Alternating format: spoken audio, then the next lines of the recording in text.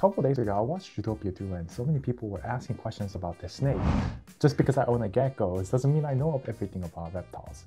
But I did some research, so if this is you and thinking about watching a Zootopia 2 and you want to look yourself a little bit cool, smarter, take this information and apply it. They are called pit viper. So anytime when you see these guys, or if you happen to talk with your friends about Zootopia 2, say pit viper. But if you want to go beyond and look way more smarter, say Trimeresurus insularis. These are the words that you want to say to make yourself a little bit more proud, you know? Give you some little bit more information just in case, because you know the names and your friends are amazed and they ask you questions of what these species are specifically.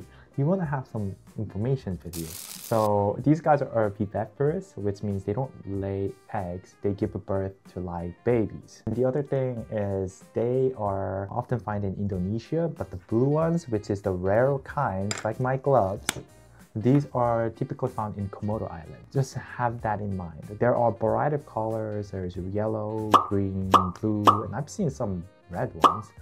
Now they have venoms for sure, but it's not something where if you get bit, you're not gonna die from it, but you can lose a finger from it. So I don't recommend handling them. I don't recommend owning them if this is your first pet, because they're not gonna be easy. Any second, any minute when you're looking somewhere, you might get bit and you might be sleeping in the hospital. That's what's gonna happen. These guys are more like a display reptile, so type of ways where you just kind of put it as a display. So those are the type of things that you want to have in mind in case if you are really considering owning one.